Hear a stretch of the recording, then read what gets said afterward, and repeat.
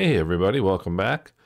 Microsoft Flight Simulator 2024 is coming out tomorrow, and I want to show you what I'm going to be doing to make sure that I'm ready for the release and what you can do to make sure that you're ready to get your best performance right off the bat in Microsoft Flight Simulator 2024. So let's take a look. The first thing you're going to want to do is make sure that you update your driver to 566.14 for NVIDIA graphics cards. There's two reasons why you want to do that. Number one, there's some very important security updates that came with the previous driver 566.03, which are included with this driver 566.14.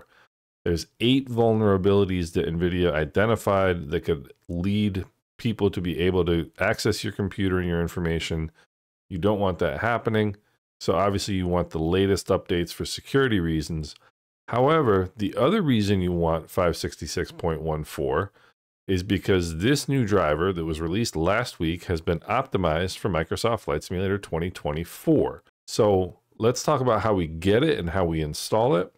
First things first, if you are using the new NVIDIA app, which is now out of beta, and I do recommend using, you can just do it simply through the drivers page here on the app. You just come here and you'll see in the upper left which driver you have installed. If it's not 566.14, it's going to give you the option to download and install this driver.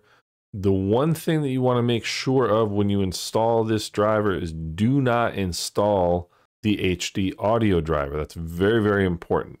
It's going to give you the option to install the driver, the PhysX system software, and the HD audio driver. The driver obviously you want. The PhysX software is not updated, so if you've already got a previous version, you don't need to update it. If you don't have the PhysX software for whatever reason, you can update, you can add that, you can install that. But the third option, the HD audio driver, do not install it. Now, if you do have another driver installed and you don't want either in the NVIDIA app or GeForce Experience to be installed with your driver, what you can do is you can do a complete removal of your previous driver using Display Driver Uninstaller. I'll put a link in the description. You come here, you download the program, run the installer, and you do the setup. And then when this opens, this is the program. So what you're going to want to do to use DDU correctly is relaunch your PC in safe mode and then use the program to uninstall your driver. And you're going to restart your PC in safe mode, open DDU, and then you're going to have you have these three options. You're going to select your GPU, which is what you want removed, NVIDIA, and then you're going to click here on clean and restart, and it will completely remove the driver that you have and then restart your PC with no driver installed. Then you can install the new NVIDIA driver 566.14 from scratch, and I'll show you how to do that. To install this driver from scratch, you just come here to the download page. I'll put a link in the description. It's good for Windows 11 or Windows 10. Click on download, save the driver. It will take a minute or two to download. Then once you have it downloaded, again, just double click and run the installer. If you don't want to install the app, just deselect the NVIDIA app. And again, install the driver. The PhysX software is fine if you want to install that. Do not install the HD audio driver unless you're using speakers that are running through your monitor. If you're using speakers running through your monitor, then you would want the HD audio driver. If you don't install it. And once you have your new driver installed, after you've installed Microsoft Flight Simulator 2024, you're going to want to check to see what DLSS file they deliver the game with. I don't know which DLSS file they're going to include. I'm assuming it's not going to be the latest one. So to check which one Flight Sim 2024 has, you're going to want to open DLSS Swapper. If you don't have it, I will put a link in the description for DLSS Swapper. I'm also going to show you in a minute how to install this DLSS file manually if for whatever reason you don't want to use DLSS Swapper. You come down here to the gear, the settings here in the lower left-hand corner. Make sure all of the game libraries are enabled. Any game with that runs through Xbox App or Steam is going to be detected by DLSS Swapper. So whether you have the Steam version or whether you have the store version of Microsoft Flight Simulator 2024, it will pick it up. And then you come here to the games page, and it should show you an icon for Microsoft Flight Simulator 2024, and it'll say which DLSS file it has.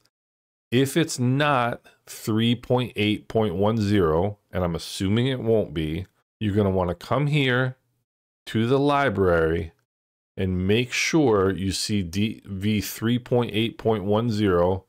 Click here on the down arrow, and that will download the latest version of the DLSS file. I have 2 copies because I manually installed mine earlier, but just click on that down arrow. It will install the file into the program.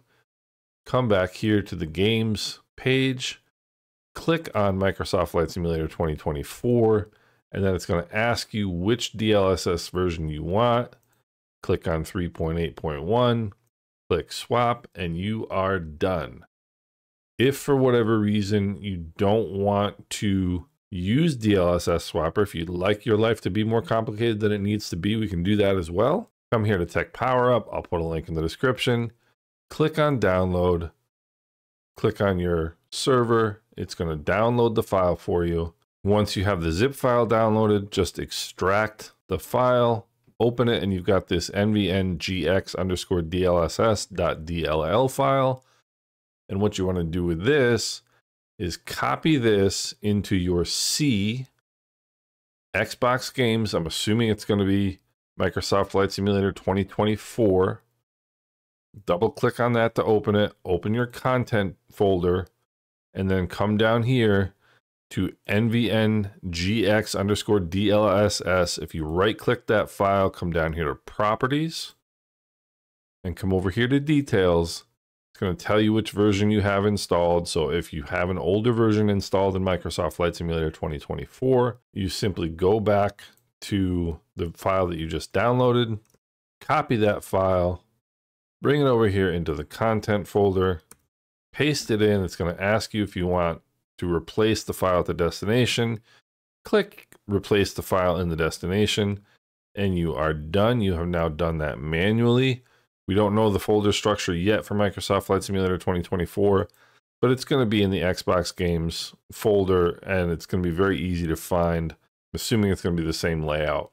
So these are the things that I'm doing to get ready for Microsoft Flight Simulator 2024. And the first thing that I'm going to do when 2024 comes out tomorrow is to update my DLSS file. Presumably it's not going to be the latest version.